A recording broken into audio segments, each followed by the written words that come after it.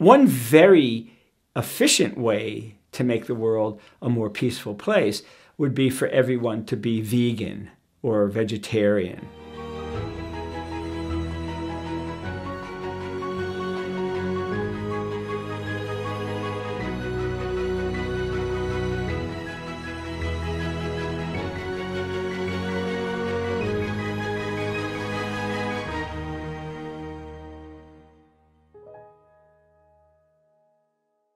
There's lots of examples of animal emotions. So for example, when pigs and cows and dogs and cats and wolves play, it's very clear that they enjoy themselves, that they're feeling happiness, they're feeling very gleeful, they're feeling a lot of pleasure. And then on the other side of the coin, we know that when they lose a friend or a family member, they grieve deeply. They, for example, may stop eating, they may stop playing, they may stop hanging out with other group members, and their whole behavior patterns change.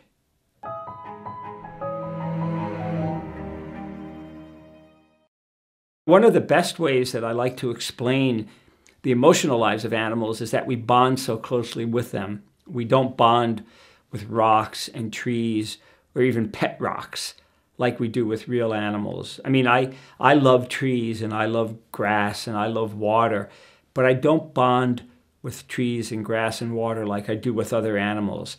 So emotions are shared, and I like to say that emotions are the glue that hold animals together.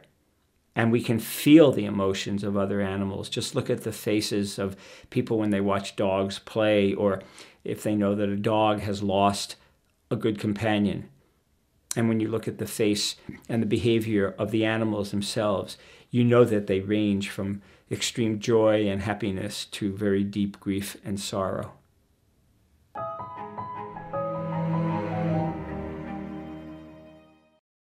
There's so much we can learn from other animals. We can learn about trust, compassion, empathy, respect, dignity, peace, for example.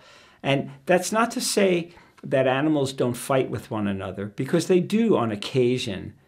But when we really look at the scientific data, we've discovered, especially over the last few years, that for all the animals who have been studied, more than 95% of their behavior is what we call positive or prosocial.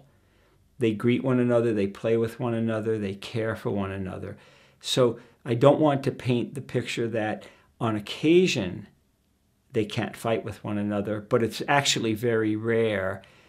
But the fighting gains our attention. It's like in humans, we don't pay attention to all the nice things that humans do to one another. The news and the media are always presenting the nasty things because blood sells, nastiness sells.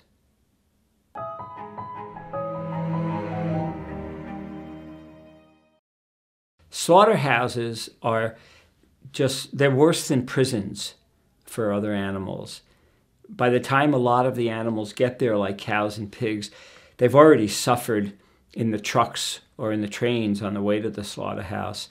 And then at the slaughterhouse, they're exposed not only to their own pain and suffering, but the pain and suffering of other animals. They can feel it, they can hear it, they can see it, and they can smell it. And although there are regulations and laws that govern how slaughterhouses work, they're rarely, if ever, enforced. And so on my one and only trip to a slaughterhouse, it was just terrible for me because I could feel the pain and suffering of the other animals. And I was just there for maybe a half hour. And so if slaughterhouses are to exist, then we need to be sure that the animals are treated in the best way that they can. But I vote to just get rid of all slaughterhouses, just close all factory farms down today, if not tomorrow.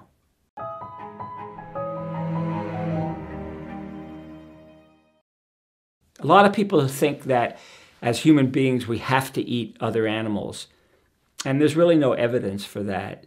Even if there were one person out of a million who needed to eat animal protein, that would not even begin to justify the way in which many most humans eat other animals.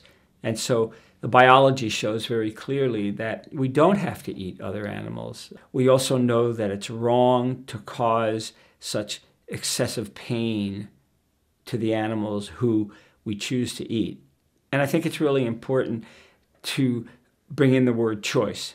People make a choice about whom to eat or whom to wear. And we should not be blaming other animals for those choices.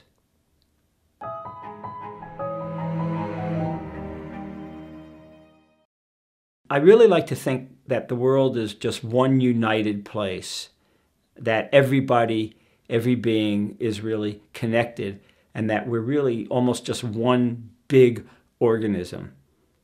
And people sometimes look at me as if I'm crazy. Verrückt is how you say it? Yeah. And but I'm not, because what I mean is that what I do at home in the home state of Colorado can influence people in China, and what they do can influence people in Austria or other countries.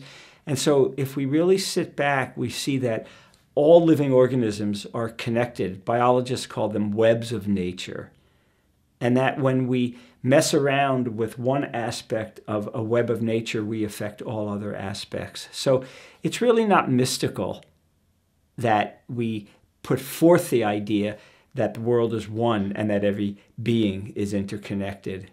And I think as soon as people realize that, they'll start treating other animals and other human beings and nature with more respect and peace and dignity and love.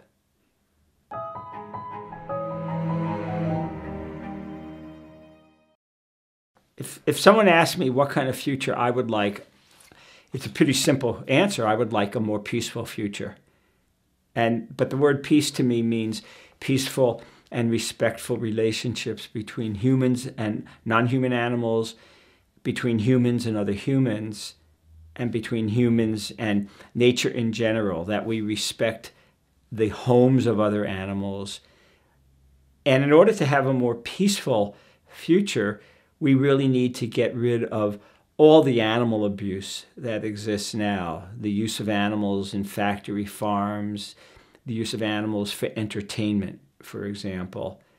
And the other way is for humane education, to begin with young children, which is why I do a lot of work with Jane Goodall's Roots and Shoots groups, is so that they can feel the connection and have respect and dignity for other nature. But to me, the real big word is peace. If we have peace, then we'll all be happier. But people don't realize that. But if you ask people how they feel when they're engaging in peaceful and harmonious relationships, they feel great. And if you ask them how they feel when they're having conflict, they'll always feel very uneasy. So for me, the big word is peace.